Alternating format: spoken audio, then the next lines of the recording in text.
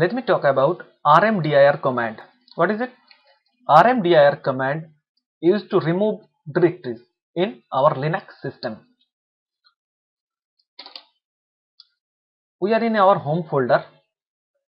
So let me list down the content of my home folder. Okay. Let me create a directory mkdir project. Okay. List item. There you can see there is a directory named project. Let me remove it using rmdir. Rmdir project project ls list item. There is no project. Simply we can use rmdir command to delete empty directory. Let me prove my point. Let me create project directory once again. mkdir project. Okay. ls directory has been created. Go inside project. Okay. Now create another directory inside project named A. There is a directory named A inside project directory. Let me get out of project.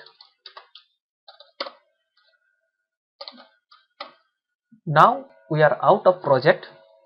Let me delete it again with rmdir command. Rmdir project.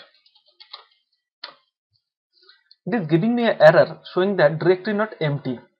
Why is that?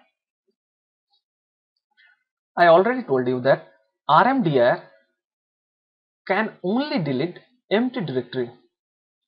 Project directory has a directory inside it named A. So it means that project directory is not empty anymore. So how we can delete it? To delete it, we have to use another command rm with the parameter -r. Now name the directory project. Now list item. There is no project directory. So the point is rmdir can only delete empty directory. To remove a directory with files, use rm -r. Thank you. Keep visiting ehungers.com.